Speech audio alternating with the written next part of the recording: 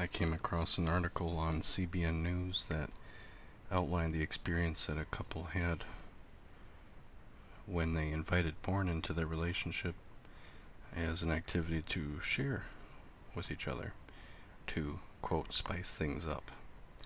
Well, that didn't go too well.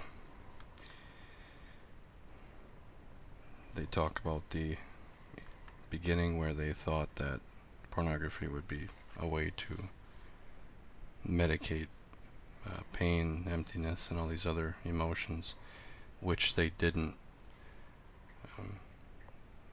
handle up front.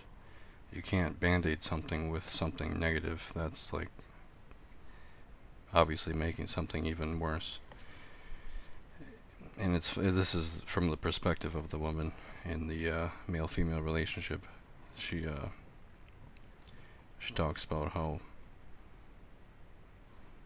the effects from the porn watching were so devastating that they carried on throughout the relationship, and then also after they decided to leave porn behind, the effects would last, as she didn't know if she was good enough as herself, comparing herself to what she saw in the porn.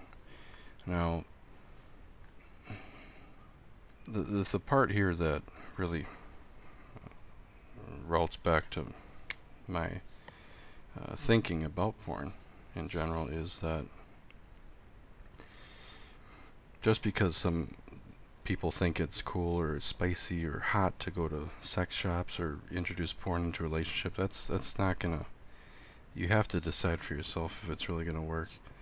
I mean, you can look on Instagram or all these other social media sites to see pictures of people partying and all this, and there's nothing wrong with partying, but my point is that life really is on an individual level. You do everything on an individual level, but I don't think we quite understand that. Just because you're in a relationship doesn't mean that you can take the blame as a group. You have to take the blame individually. And both of these people are in charge of their actions for viewing porn, and they suffer the consequences. Do I feel bad? I don't feel bad. I've been through it myself. I worked through it myself. It takes work, but it's worth it. It's, I ain't gonna go back, you know.